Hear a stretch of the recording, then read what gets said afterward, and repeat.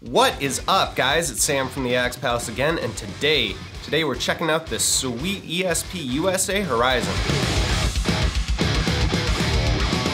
After a brief time away, the Horizon returns to the ESP USA lineup with some welcome changes. The frets are now made out of stainless steel as opposed to the nickel that they were using before.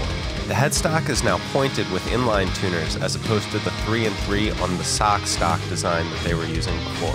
They're also using a thinner neck profile, which is a welcome change. The pickups in this one are a Seymour Duncan Jazz 59 set, and the recessed Tone Pros bridge is incredibly comfortable. For years we've felt that the ESP USAs were among the best in the industry for their price range, and these new updated features are pretty sweet and definitely help to maintain that reputation. We're incredibly excited that the Horizon is back to the ESP USA lineup. Get yours at axepalace.com.